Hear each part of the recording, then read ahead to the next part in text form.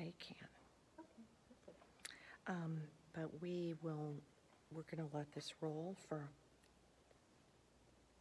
so I will walk around.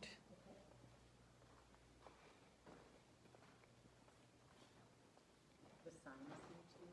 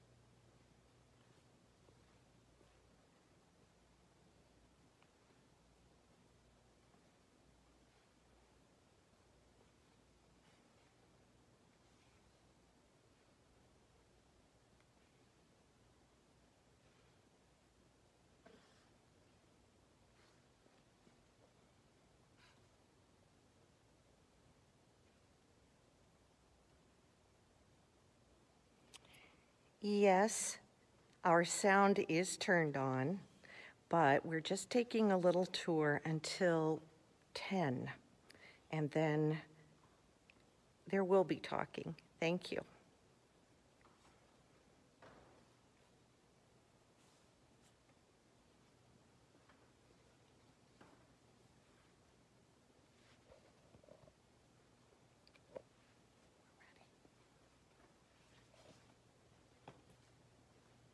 Hello, Facebook Live World. Welcome to the Minnesota Landscape Arboretum. My name's Wendy DePaolis, and I'm the Curator of Art and Sculpture here at the Arboretum. Thank you so much for joining us today. We miss you all so much, our members, our donors, our visitors, and our fans. We can't wait to have you back on site, hopefully sometime soon. But in the meantime, we're going to give you an inside look at the Society of Minnesota Sculpture Show. This is their 2020 spring show that was put together and installed on March 11th, right before we closed for COVID-19. Therefore, no one has been able to see this exhibition live, so we're thrilled through the use of this technology, Facebook Live with our social media guru, Susie Hopper, on the camera, and I've got Jim monitoring comments in order to make this an interactive event. Now, for those of you who don't know, today is International Sculpture Day, April 25th. Around the world, there are events and most everything virtually happening, along with our partner, the International Sculpture Center. So this video will be recorded and sent around the world, so the entire world can see what's happening at the University of Minnesota Landscape Arboretum when it comes to sculpture. So thank you for joining us. Thank you for being a part of this event. And thank you for your interest in art at the Arboretum. For those of you outside of the state of Minnesota, you may not know that the Minnesota Landscape Arboretum is part of the University of Minnesota. We were founded in 1958 and host over 500,000 visitors a year. We have extensive youth and adult programming, and in fact, educated 40,000 youth last year alone in nature-based education. That's a lot of children coming to the Arboretum, learning about our earth, learning about conservation and preservation, and it's a great place to do that. We also have vibrant research happening here. We have research in grapes that allow us to grow grapes now in all 50 states for winemaking. We also have incredible apple research that has developed my favorite apple, the Honeycrisp, right here at the Arboretum. We also have research going on trees and shrubs and ornamentals and grasses that you all see in your gardens and around the country every day and may not know they come from right here at the Arboretum. We also have an incredible conservation program that protects rare and threatened species. So as you can see, we're doing a lot, but today we're here to talk about art at the Arboretum. As curator of art and sculpture, I have a mission to connect people to nature through art. We do that in a variety of ways here at the Arboretum. First of all, we have the incredible monumental sculpture garden called the Harrison Sculpture Garden. That resides on our 3-mile drive. It's over 3 acres, 26 incredible sculptures from around the world grace that presence. It's the highest point at the Arboretum, and the sculptures are sited so beautifully, and they're in dialogue with each other. It was donated by philanthropists Alfred and Ingrid Lenz Harrison in 2013. Each year, we work through education, conservation, and research to make that garden more accessible and to all sorts of people that come to visit our garden from around the world. It's an incredible place because you can go there any 2 days of the year and the sculptures look different. Sometimes snow is resting on them. Sometimes there's rain or mist, and sometimes, like today, it's a bright sunny day with blue skies. So we hope that once we reopen, that you'll be able to come and visit us there. There's works of artists such as Barbara Hepworth, Louise Nevelson, Mimo Palladino, and George Rickey. And as I said, it's a global connection. So not only a lot of women artists are represented, but artists from around the world. So don't miss this incredible gem that was given to us by Alfred and Ingrid. The works are sited around walkways that lead up to a grove of Kentucky coffee trees at the very top. It's a restful place, it's a meditative place, it's a contemplative place, it's an exciting place, it's a place for picnics and a place for weddings. So art at the Arboretum and in nature is at its best in that garden. I also manage the fine art education programs, which a lot of you might not know. We have a lot of programs that don't just encompass painting and drawing, but of course have a lot of those, but also textiles and jewelry, woodworking and writing and literature. So we'd love to see you in those classes when we reopen as well. You can find all this information on our website. Now, I'd like to turn our attention to the focus of today's event. For those of you who are just joining us, my name's Wendy DePaolis, and I'm the curator of art and sculpture at the Minnesota Landscape Arboretum. This exhibit was installed on March 11th, right before the Arboretum was closed due to COVID-19.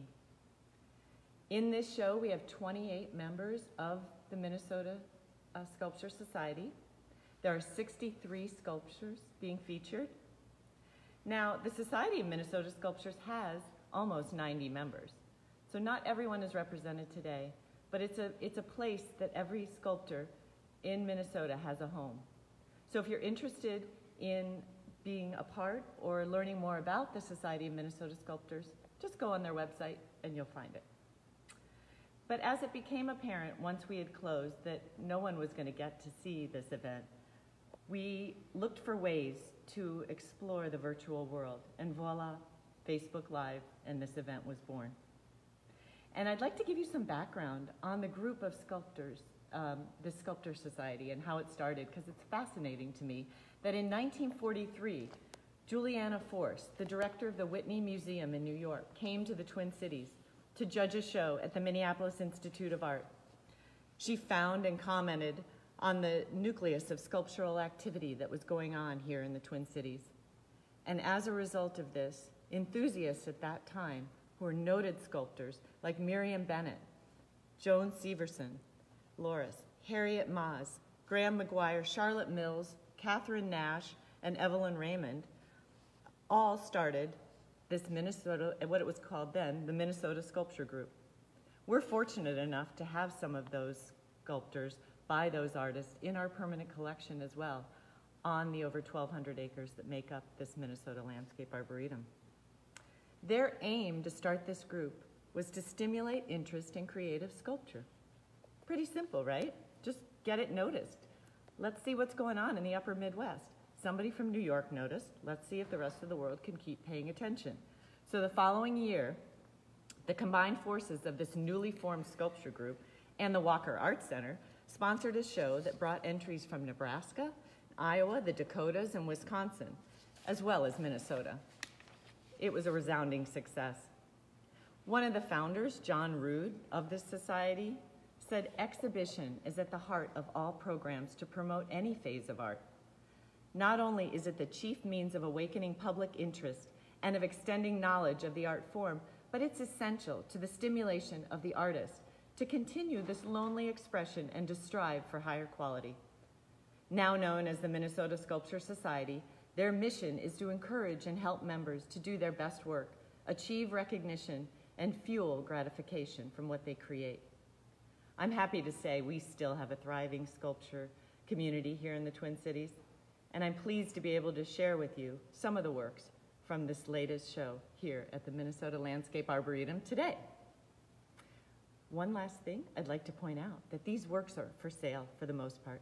And if you're interested in purchase, you can just contact me, Wendy DePaolis, at DEPAO008@umn.edu. The proceeds from all sales of artwork at the Arboretum go to support the local artist and the Arboretum. It's a great way to acquire a meaningful work of original art and support the #1 Arboretum in the country, as published in USA Today. We will now begin the 2020 Spring Show for the Society of Minnesota Sculptors. And again, if you're just joining us, my name's Wendy DePaolis.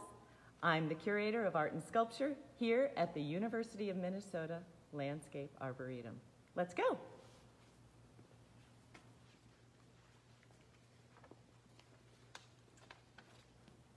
The first work we have here is by James Gabbard. It's called Fragment 2.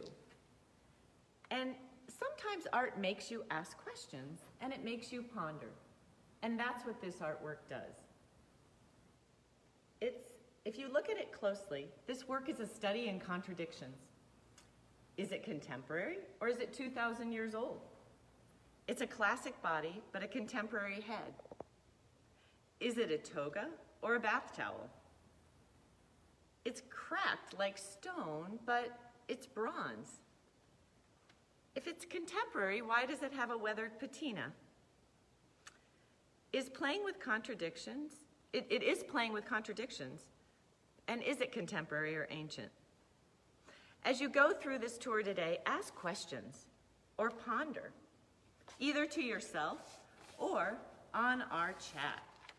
If you choose to go onto our chat, it'll be monitored by Jim, and we'll try to get as many of those questions answered as possible.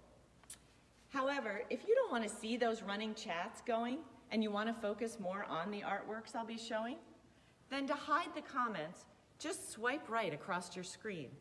Swipe left to bring them back again. The next work we have here is by Craig Snyder. It's called Mistress of the Deep. Take a moment to look at all sides of this art. With the help of Susie, she'll be walking around these sculptures today. Craig loves taking industrial metals and adding some heat and twists and bends and hammers to make his contemporary works. He uses not only steel, but stainless steel, and mixes brass, copper, aluminum, stone, and wood to create his pieces. Craig has many permanent pieces throughout the world. And in this show, he has 3 separate pieces. And this first one is entitled, as I said, Mistress of the Deep, Mama Shark. So if you look at the top, you can see the trio of sharks jumping there. Craig's trying to ask us, how can I make oceans pertinent? And this asks a bigger question. How do artists get people to pay attention to environmental disasters such as coral bleaching, to overfishing, or the rapid extinction of sea creatures. Through their art, they create powerful visualizations that pay homage, in this case, to the beauty of the ocean, but also show the devastating impacts that humans can have. Craig's chosen the shark, the apex of the ocean ecosystem, for which all other systems need to stay in balance. 100 million sharks are killed every year. That's 200 sharks per minute.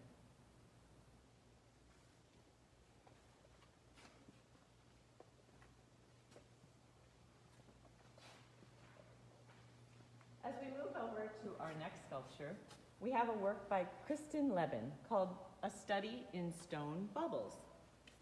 Stone sculpture is older than civilization itself. The Venus of Willendorf is a 4.5-inch tall Venus figure, estimated to have been made 30,000 BCE.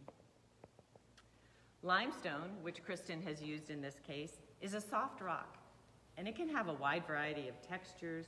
It's composed of the mineral calcite and formed on the ocean floor from sediment and the bodies of early sea creatures. It's great for outdoor sculptures due to its ability to withstand acid rain. Kristen says when she's creating abstract pieces, she enjoys the freedom to explore how different elements create different experiences for the viewer. She also enjoys sliding along the scale of abstraction to find what degree of abstraction she wants the piece to develop. She finds that the more abstract the piece is, the more of the artist there is in the work. She does a lot of work in bronze and steel as well, and figurative work. She likes to explore the positive and negative spaces and how they inform pieces and make it more dynamic. She enjoys employing rhythm. Now, rhythm in sculpture and art is a combination of elements repeated, but with variations. And in this case, you can see the differing sizes of similar figures that are repeated. There's variations in order and grouping, but there's definitely a rhythm to it. A rhythm that's easily perceived, but at the same time complex and subtle. Think of water on a beach as it continually breaks on the shore in lines that are repeated, yet each one's different. Just as those waves pull the observer in, Kristen enjoys how this piece can pull an observer in.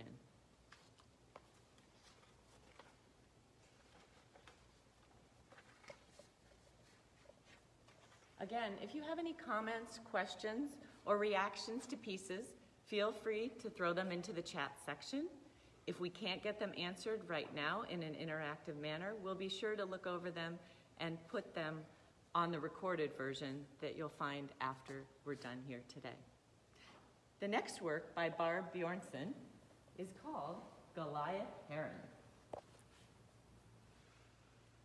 What an incredible piece. I'm having Susie get in there really tight on this piece because this is made, if you can believe it or not, with paper mache and watercolor paper. Just take a minute to let that soak in. As the world's largest heron, this one is found in Africa and South Asia. They stand 5 feet high with a wingspan of about 7 feet. This is one of 2 herons Barb has put in this show. Barb's a natural for the Arboretum. She works a lot with botanicals and animals in nature.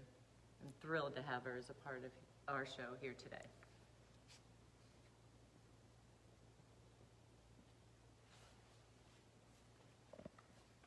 The next work by Kyle Foken. Kyle's an artist who's won numerous awards and grants and artist initiatives, outdoor sculpture commissions, and he's in museums and college galleries, art centers, private exhibitions, as well as many public and private collections. This piece, called Salt Pork, is part of his Piggy Bank series, exploring the nature of where we put our money, salary, salt, etc., and what we value. What do we value? Do we value petroleum as is represented in the barrels that the pig is standing on? Do we value that for energy? Or do we value the preservation of the earth more? It's works like this that get us to contemplate and think and have great discussions when we're looking at art. They're asking about the materials in the bird sculpture. The material, we're being asked by Karen what the materials were in the bird sculpture. That was paper mache and watercolor paper.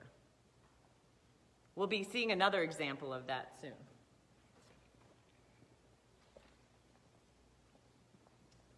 The next work we have here is by George Moore.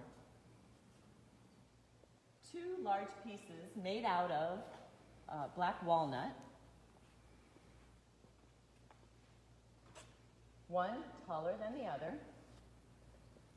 In this work, Moore had finished the mother, carved it from a single piece, but she needed a focus, he thought. He spotted a smaller, similar black walnut piece in the barn, and the answer became obvious.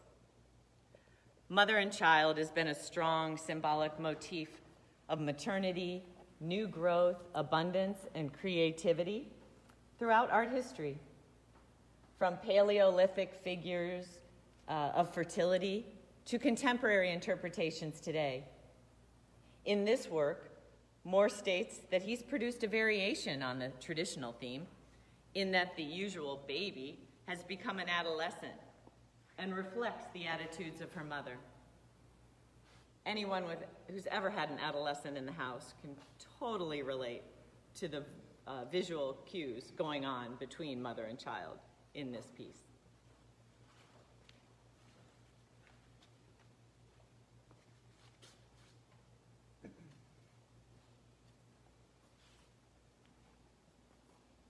The next work we'll talk about is by Craig Snyder, and it's called Binary. It's a colorful, jumbled piece of cubes, and in Craig says, relates to computer code. This may possibly hearken to Craig's other life in website development and computer programming. Many people might think that's Craig using totally different parts of his brain.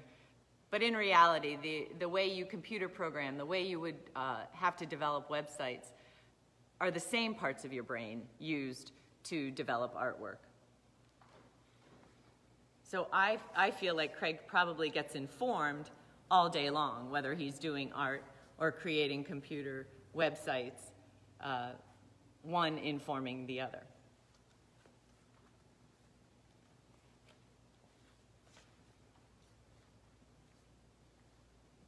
Susie's making sure that even though we won't be able to talk about all the pieces today, that all the pieces are being seen on this broadcast. We're so thankful that each artist submitted their pieces for this exhibition. And I'm just so sorry we don't have the time to go through each and every piece. The next work by Dennis Cowlow, called Nature's Forces.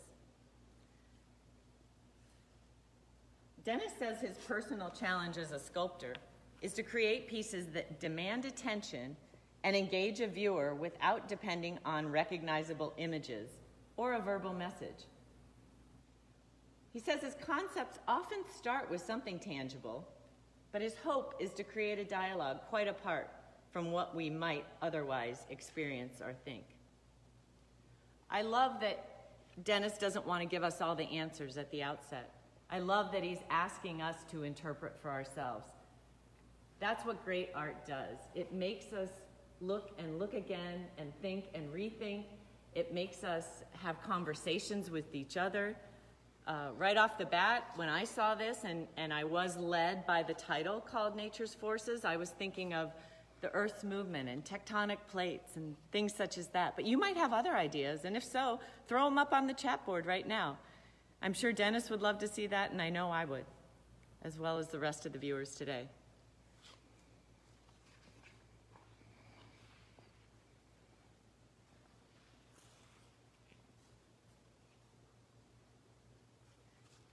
This playful work by Sung-hee Min is called Triangle Play. Immediately when I saw this work, I thought of my childhood jungle gym that was in my backyard. Mine was a geodesic dome, and it was brightly colored. And you could make it into a fort, you could play tag on it, you could climb, you could just study it. It could be a place of contemplation, a place of respite, or a place of joy and inclusion with many friends and neighbors. The difference in my geodesic dome was that it was one shape and it looked the same from all sides. Sung-hee's, on the other hand, looks different. It's 3 triangles adjusted in a unique way to give you a different vision as you look at it from every possible angle. It still offers that playfulness, though. That bright colored red really influences how she'd like you to interpret it.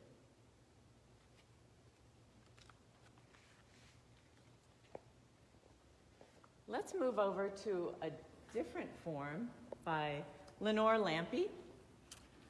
Lenore Ray Lampe has created these incredible pieces. I'll let Susie get up close and let you look at both installations on this wall.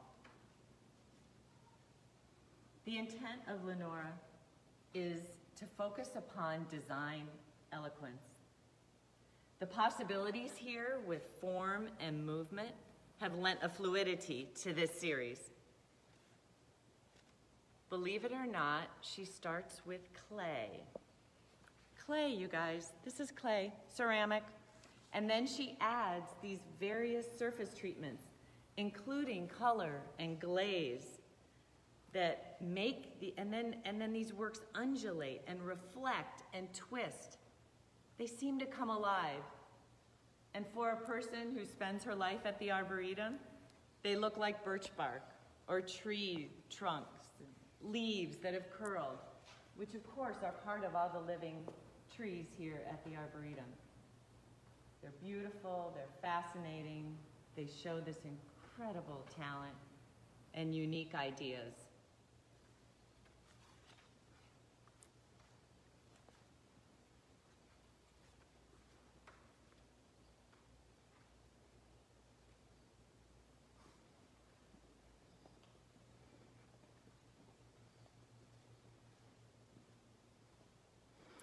They are asking about the price on the pig piece.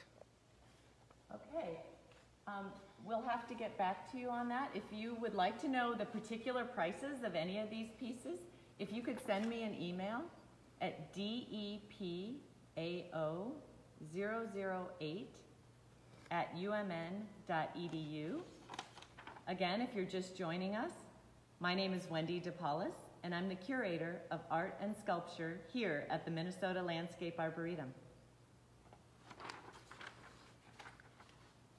Let's move to Jim Gabbert's 2 pieces in this other section, both in bronze and side by side.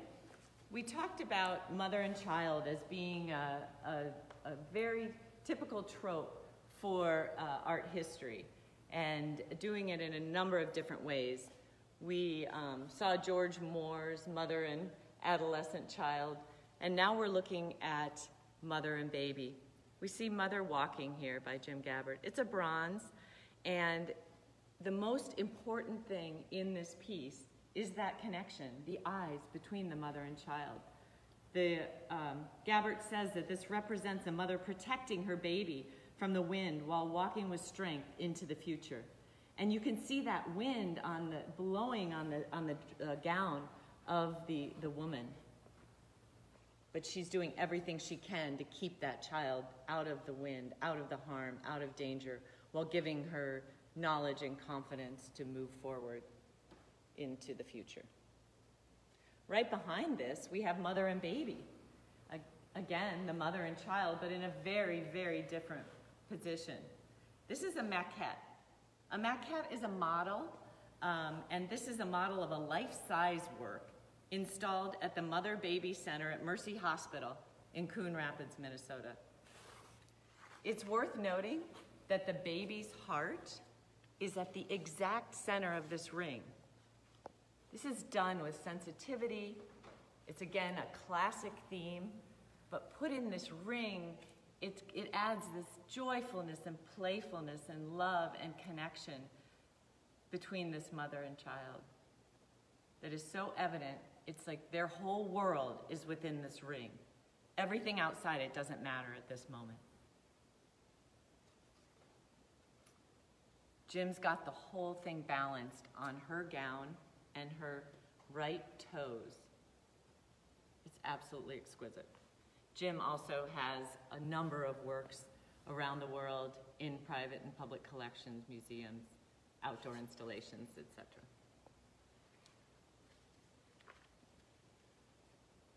Next, we'll focus on a totally different material with Lael McDill.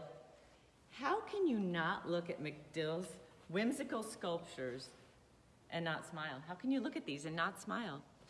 They're just fun, they're fanciful, they're very Dr. Seussical to me, and in this case, this particular one reminds me of Gertrude McFuzz from Dr. Seuss. Lael works in polymer clay, which is an ancient technique using oven-baked clay to create sculptural pieces. She exhibits and teaches her craft when she's not compulsively creating every day. And she loves working with this clay because it never dries out. It's a colored clay which she makes into long strips, and then she mixes the colors together and puts them together like a puzzle. She slices up those strips and puts them in unique ways. She makes different types of animals, which we're going to be looking at 2 types of those animals today. And she loves the cartoon nature, the whimsical creations, not realistic at all. This particular one is called Rain Cloud Bird Teapot. And it actually started with the buttons. So you can see these little buttons on the very bottom of this piece. And she attached them to the bottom of the teapot. And since those reminded her of clouds, she added some rain. So you can see the polymer clay with the rain coming down on the teapots. And then, of course, she liked the idea of adding a branch to the handle, because I should tell you, this is an actual teapot. You could see. So she took the handle and turned it into a giant branch. And that looked like a tail, so then, of course, the tail needed a beak. She likes the way that this is so many things at once. It's clouds, a tree, a bird, and a teapot all in the same time. It's one of those things that you just could never get tired of looking at. Every time you look at it, you discover something new. And of course, again, it's just happy, makes you smile. Another one of Lael's we'll look at in a minute, but I'm going to have Susie examine the pieces along the way before we get there.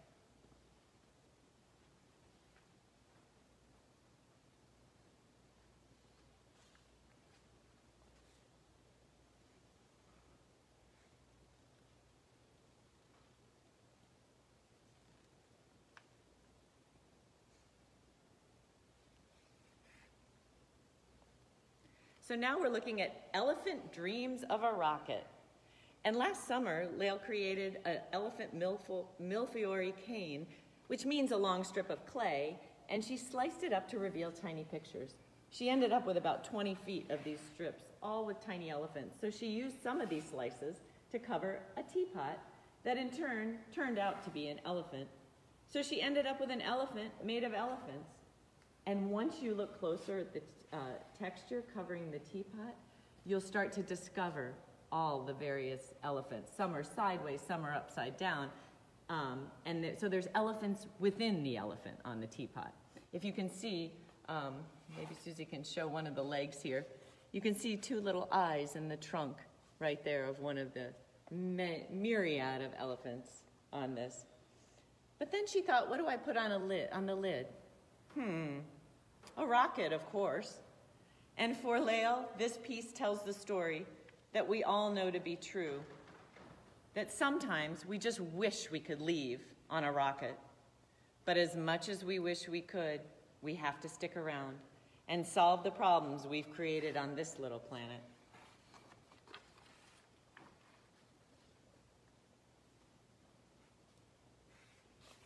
promised I'd show you Barb's other heron. This is the great blue heron, and many of you may have seen this. So the other one we showed you was found in Africa and Southeast Asia. This one's found right here in Minnesota, March through October, often in the wetlands. A little bit smaller than the Goliath. These stand about 4 feet tall with a wingspan of 6 feet. Again, this sculpture is made with paper mache and watercolor paper. You have to see this close up. Oh, it's gorgeous. The observer notes the accurate representation of this beautiful bird. And in this case, the bird's got its beak a little bit open and perhaps about to start fishing, which the herons do by just standing very still in the water and then spearing their prey with open upper and lower beak.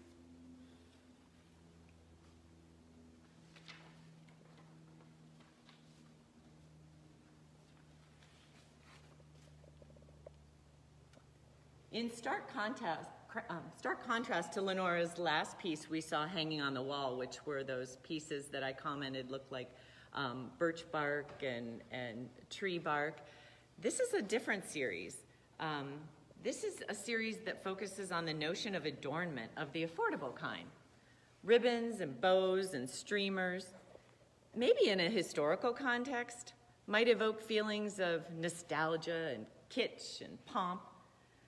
But Lenora says this allows her to reference pop art. To describe the work, she loves the idea that you can monumentalize these humble objects. Think Andy Warhol and his soup cans.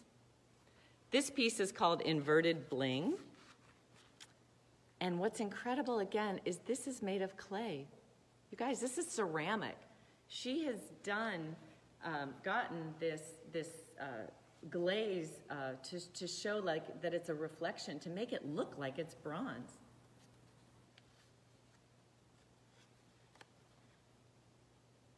I love that she's taking ceramics that for a long time may have not been given the highest form of art, but it definitely has its due respect and recognition in her hands.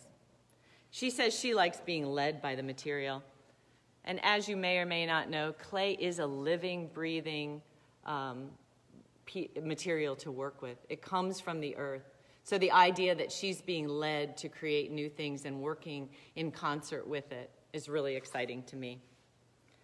With ceramics, she says she can draw in 3 dimensions. And again, the surfaces and the glazes and the colors take to this material like no other.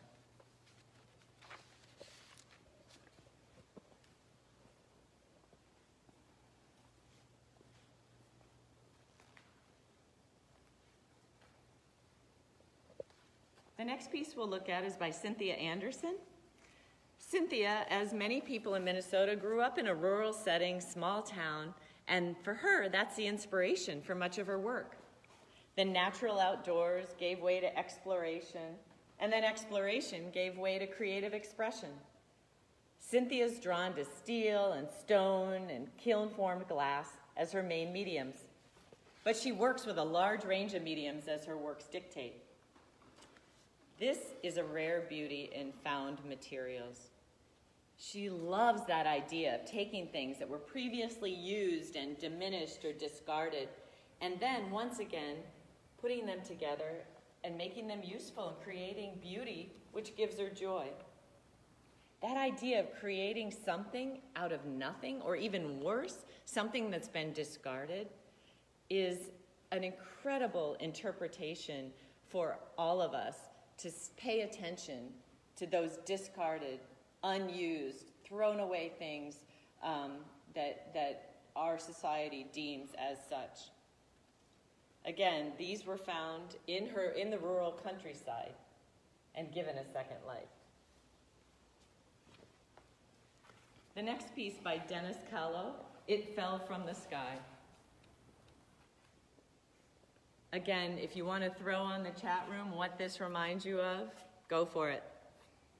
It Fell from the Sky leads me to think that he's combined this wood, and in this case oak and stone, and looks like a meteorite that landed It could be ripples on the water, or he's etched in topography of the land where the stone has landed.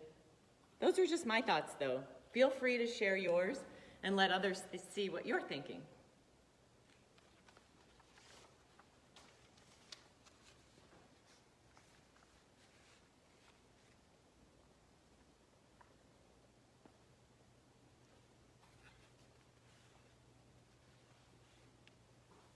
The next pieces we'll be looking at are Kyle Fokin's September Morn and A Walk in the Woods. They're both part of his Northern Fox series. They're made out of mixed media.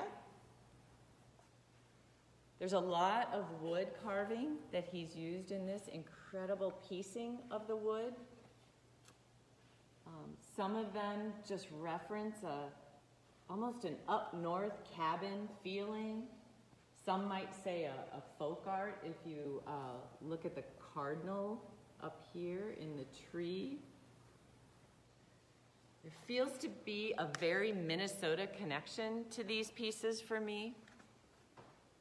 And the fact that he's the walk in the woods, September morn with the leaves falling, these are all things that happen and that Minnesotans are really familiar with.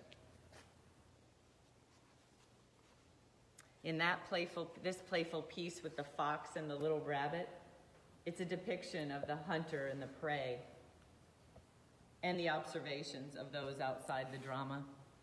So you and I can just cheer for the rabbit as the fox is looking the other way in hopes that he'll escape.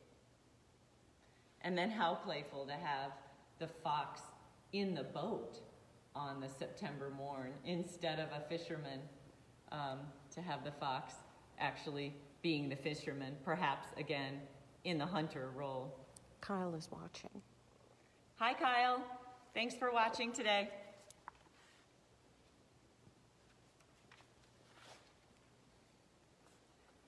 The next one we're going to look at is John Camrath's giant work here in the show. John's an instructor and sculptor who works in clay and metal and wood. This one is untitled. John said he likes to think of scaffolding as the visual representation of the societal and personal support structures we all use in our lives. We often take for granted the permanence of things such as relationships, health, or the environment, and build up elaborate structures upon them, assuming that they're going to be there forever, assuming their longevity and eternal support.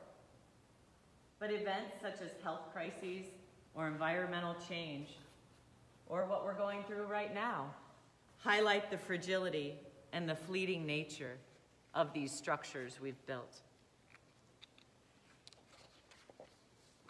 I love that when you look at John's piece, you think of a birdhouse or something playful, or maybe a treehouse. It looks like a ladder and something you can access. And then when you hear his interpretation, it just makes you think and gives you a window into the artist's world that you wouldn't have otherwise.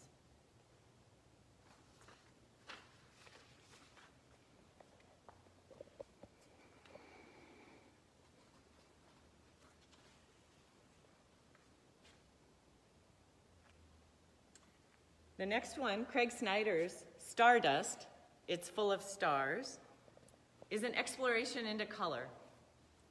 Color's a big part of Craig's work, and he often uses the paint and patina to create these eye-catching and interesting pieces. In this case, he's got the paint and the patina to draw you in, and then once you're there, you start looking at the cutouts. To me, some of them look very natural, a lot of plant forms, organic elements to it. All three sides, and I should mention that these sculptures are meant to be seen in the round. All three sides of Craig's sculpture is decidedly different. Each one the artist thinks about, they work with, they understand, and they develop and present in a way that feels right to them. So Susie will walk around this for a moment just to give you a glimpse of all three sides, or all four sides. Three sides.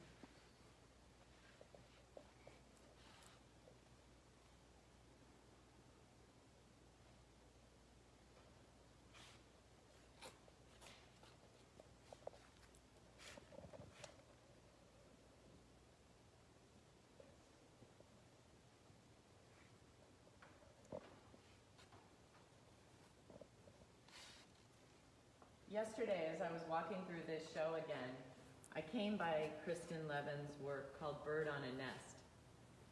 And it struck me because we have ospreys that are nesting right now. We have an osprey cam that you will be able to see on the Minnesota Landscape Arboretum website, as well as Facebook page periodically.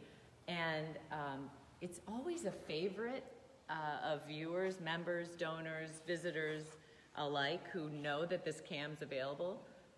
In past years, we've gotten to see which right now you can see the ospreys in the nest, but we get to see their eggs, we get to see the parents feeding the birds right up until they leave the nest.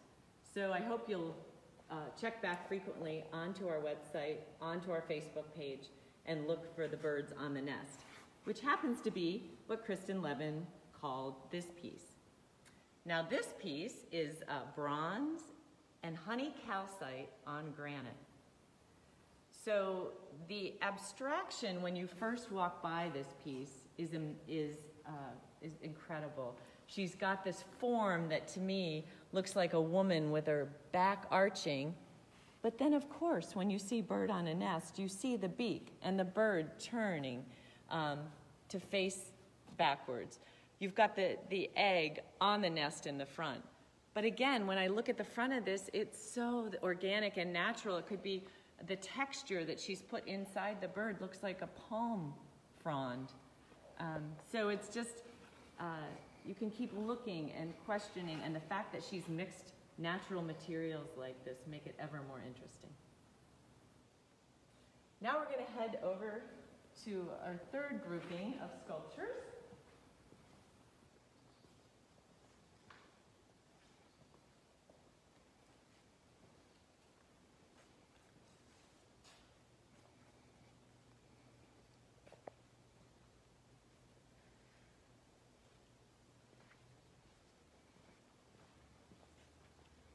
So I'd like you to take a look at Robert Debray's Eternifold. This is a large piece. It's a bronze casting. And the observer will notice a lot of Christian symbolism in this work. So we've got Jesus at the center of this work. We've got Alpha and Omega, beginning and end, written symbolically. The observer will notice that all of the sheep which surround the exterior of the circle in two full lines or rows are focused on the shepherd. They listen and they recognize his voice and they follow only his directives. And by doing this, they have a safe passage home. So classically, when you think about Renaissance art, etc., that was put in the church, there was so many symbols used to communicate words and ideas and expressions and stories, and this is what Robert's doing here. It's something you could look at and ponder time and time again and meditate on.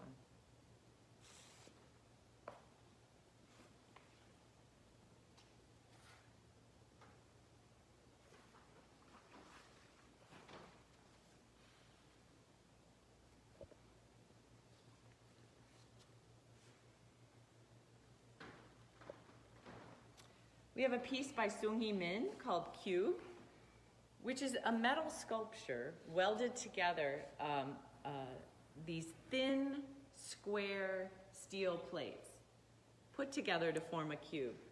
And the piece looks open and weightless, despite the inherent nature and the heaviness in steel. So again, it's this dichotomy and contradiction. If I lifted that up, would it be heavy? Would it be light? It's hard to know.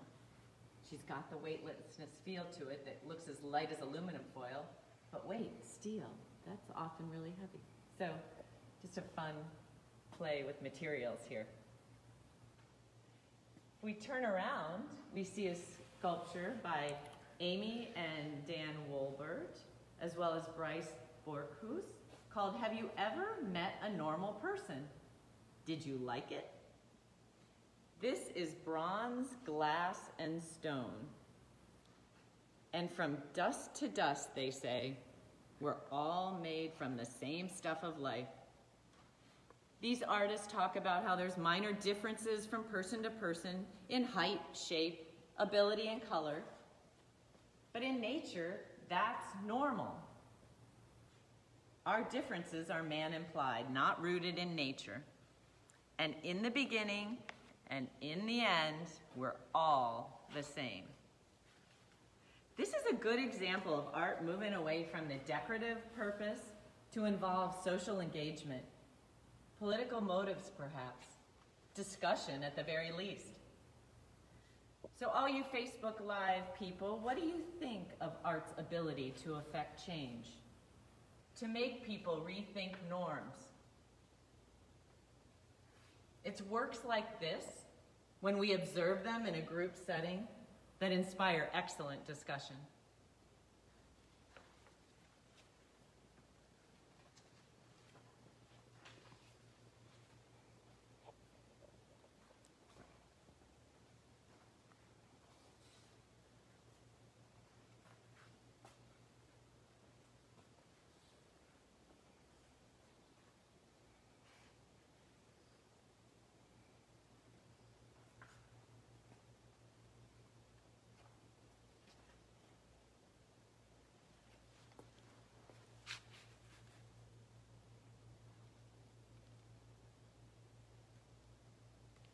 As Susie walks up to Addie Motzko's Princess Victoria, I want you to look at the scarf blowing in the wind of this tightrope walker and understand that Addie did this with steel.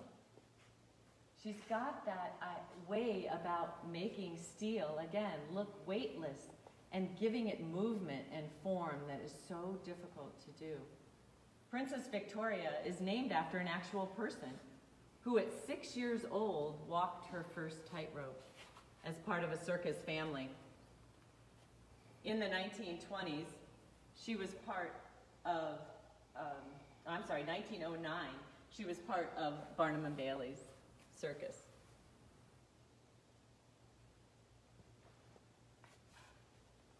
Again, I'll remind you that most of these sculptures are for sale. And if you are interested in purchasing, simply send me an email at depao008@umn.edu. And I'm Wendy DePaolis, Curator of Art and Sculpture here at the Minnesota Landscape Arboretum. Again, thank you for joining us. Got a couple more to go, and again, just thank you for hanging in there. The next one we're going to look at is by George Moore. It's called The Belly. And this is one George began carving in the 90s, but he put it aside several times. Finally, he was inspired to finish it when he heard this poem by Mary Logue of Stockholm, Wisconsin. This is part of a recent poetry collection that Mary's just published entitled Heartwood. The poem goes like this. The navel is our epicenter, the port through which we received our first love, a mix of warm blood and gentle touch. If you try to attain that radiant feast again, all you get is snatches. Put your hands over your belly.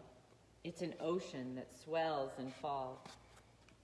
While we can never go back to what we had, we can bring it with us. Goodness and mercy, lighter than air. As you look at this piece, contemplate what may have transpired from poem to sculpture. What inspired George when he heard that poem to finish this walnut sculpture? And what better way to end the Minnesota Landscape Arboretum tour today than with a trip outside to see our last artwork. It is a gorgeous spring day. Normally, we would have thousands of people on the grounds looking at the blooming flowers, hiking the trails, listening to the birds, which are very active. But today, it's just you and me, Facebook Live. We do have a number of daffodils blooming. We have minor bulbs blooming here. We even have one couple tulips that have chosen to open just today for us. The last piece by Molly Barrett. She calls it spring and says it's the perfect Minnesota flower. Spring, summer, winter, and fall, this impressive piece will add color and conversation to your landscape. The industrial spring has sprung. You can see as she's put these found materials together with steel and stone and welded and bended to create these fun, beautiful addition to the Arboretum for now, and the backdrop of the daffodils and tulips really highlight the yellows in this sculpture. It really has become a fun backdrop and indication of what's inside. And I hope that we'll be able to leave this sculpture show up for at least a couple weeks whenever we reopen. It depends on schedules of other events and things like that, but we're really hoping that when we do reopen, you'll come out and be able to see this show live. I'd really like to thank you all for tuning in today. Please check the website for the latest information. That's at arb.umn.edu, or join us on the Minnesota Landscape Arboretum Facebook page. Again, feel free to email me directly with any comments at depao008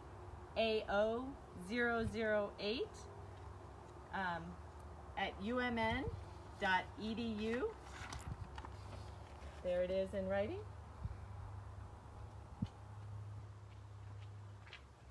Thank you again for hanging in there with us. They're saying they can't hear us out here. Let's go in. Thank you for hanging in there with us.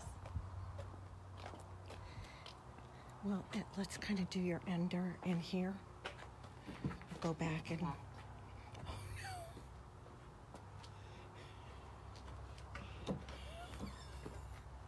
Thank you for hanging in there with us, and we look forward to seeing you at the Arboretum. Have a wonderful day.